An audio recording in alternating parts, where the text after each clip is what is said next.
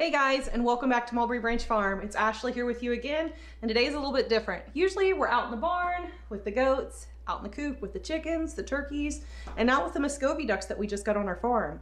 But today we're not in any of those places, and the reason is because it snowed only a few inches, but now it's raining. So we've got some really slick, slushy stuff outside that kind of prevents us from doing really anything in the barn that's productive and not that messy. So today we're actually going to be painting one of our shallow boxes for our beehive. I've wanted to do this for a long time, but if any of you remember or have been with our channel long enough, you know that back in April, before we were ready, we were called to go catch a honeybee swarm at a friend's house. And I had all of these dreams that I was going to paint all of my boxes beautiful rainbow colors. They would be themed, they would be artistic, they'd be beautiful. And while I really like the classic white for our beehive shallows and brood boxes, this girl's colorful. I need to have a little color out there. I want it to be just a little bit different. So since it's the winter time, and one of the last videos we did were tips on things that we as beekeepers can do in the winter to help set us up for success in the spring along with our bees. If you missed that video, that's going to be linked up top. But today we're going to be painting. I know it's a little bit different, but I'm really excited to try something different with you guys. So I'm going to go ahead and be painting these. I really don't even have a plan for this. I'm going to kind of just let it go where it goes and take me where it wants to take me. We have two different boxes, both shallows for our 8-frame beehive. We do our beekeeping in Langstroth style hives, which is pretty widely accepted, but there are a lot of different kinds of hives out there, and I've seen a lot of them adorned and painted in a lot of different ways. So come along with me today, let me embrace my inner Bob Ross, and let's get to painting. As you guys can see, I've got my workspace set up. So I've gone ahead and protected my kitchen table with just some cardboard, but you can use newspaper, scrap paper, anything that protects the surface that you're going to be painting on if you want to keep it protected. I have to admit, a lot of my kitchen tables in the past had paint all over them, and I won't say that this one doesn't, but I didn't want you guys to see that. So I've got my, my shallow or my medium box here, and you can just tell I've got it up off with just a couple of tacking nails to keep it up and off of my cardboard, because I don't want this to stick, and just kind of want to keep it clean where I can make sure to get full coverage on this box without having to work too hard. So let's get to it. As you guys can see, we're going to have a lot of different brushes at our disposal here. And the reason I like to have so many brushes available to me is to achieve different types of coverage, different depth, different texture, thicker lines, thinner lines, and the more brushes that you have available to you, the easier it is to accomplish those things. You can see that I've got my whole cart full of paint. Well, it's not all paint, there's a lot of crafting stuff on the bottom, but I do like to use the apple barrel acrylic paint. You can get these at Hobby Lobby, Walmart, basically anywhere that sells crafts or painting materials. I like to use these just because they cover easily, comes in a lot of different really vibrant colors. And keep in mind, at the very end of this project, we will make sure to seal the shallow that we're going to be putting back onto our beehive in the spring, because it's going to be subject to all the elements outside. And we want to make sure that our artwork lasts a little bit longer than a year.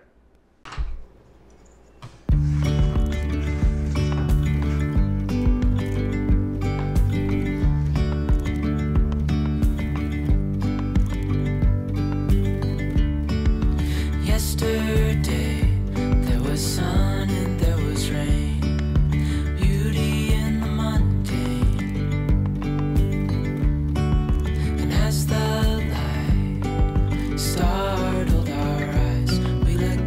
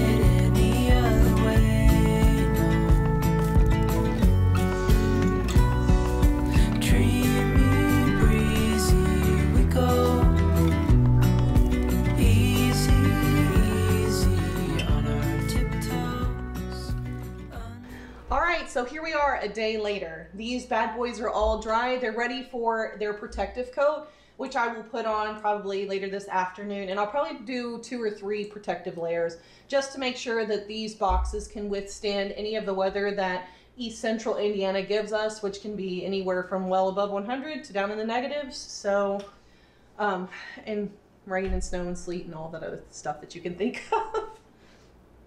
But you guys can see I kind of use like warm tones on this and blended in the middle. And these are bees in all kinds of different poses. I've got some, I wanted to kind of lighten it up because I find warmer tones are pretty harsh, especially when that's all you use. And even more so when you layer a black profile over top of them, it makes them seem even more harsh. So I've got some really nice little blue splatters that I added to kind of break that up. And in the front, it's just real plain. On the sides, here's where I did it. And you can see on this side, we did mostly just like a black honeycomb.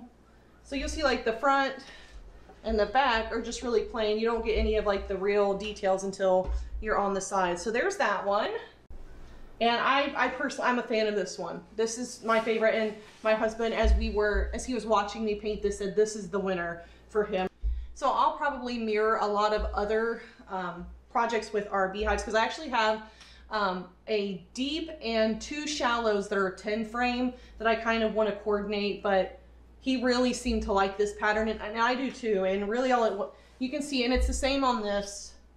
So we only have a couple of really distinguishable different features on a few sides. So we've got like a cute little honeybee, and I've just used warmer tones for the honeycomb, and I just went through and did, you guys saw, all I did was put round circles, and I kind of staggered them so we can do the honeycomb pattern. But sometimes you have to really think about that if you're going to have your honeycomb going this way or that way. So that'll kind of affect in what way you place your circles. The only thing I really wish I would have done, and maybe it's better, on this corner right here, you can see like I didn't take this pattern and make it go around it, like it stops, and there's a new pattern on the other side. And I wish I would have taken a little bit more forethought, because that would have been really neat. But I think with our 10 frames, I'll probably do that, and I'll do the same concept with those, a really nice cool background with warmer hues on the top. And I just used like a nice bright orange to kind of make the honeycomb. And I know like they're messy, they're not 100% like prim and proper and precise, but I kind of want it to show that this was hand done. So, but yeah, you've got a cute little bee on this side, and she's got her little pollen pants on. They're all full of pollen. And then on this side, which this will be the front of this shallow when we put it on, and you guys can see I've just done like a nice little warm toned sunflower there, along with more honeycomb and more honeycomb. So this was really fun to do. You know, this is just kind of a fun project to do in the wintertime when it's too cold to be doing anything else really with your bees, rather than monitoring if you can hear them, and on those warm days feeding them. I really hope that you guys enjoyed the video today. I know I certainly enjoyed sharing some of my creations with you all, and I hope that if you did enjoy the video that you let me know by leaving me a like, dropping me a comment, and subscribing. But if you subscribe, make sure that you ring the notification bell so that you get notified when we're doing something new, neat, or cool here on Mulberry Branch Farm. And as the weather picks up outside, so will we. You'll get to see our bees. We're getting ready to go into kidding season soon. We have donkeys, goats, all of that good stuff. So in the meantime, guys, make sure that you're being kind to one another out there and staying safe. We'll catch you in the next one. Bye.